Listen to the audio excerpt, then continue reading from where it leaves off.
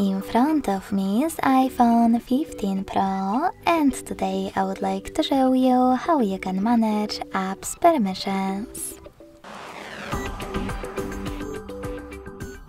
First of all, go into Devices Settings and scroll down to access one of your apps that you wish to manage. In my case, Chrome. Now you can adjust all of your permissions for this app thanks to Allow Chrome to Access section.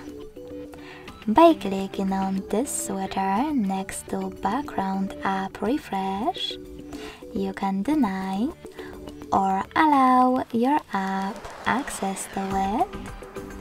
And for example, by clicking on one of those options like Photos,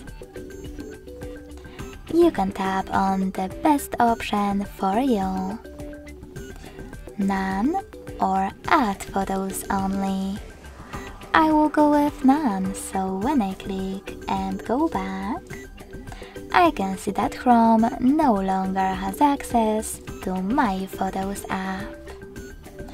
Thanks so much for watching. If you enjoyed this video, don't forget to leave a like, comment, and subscribe.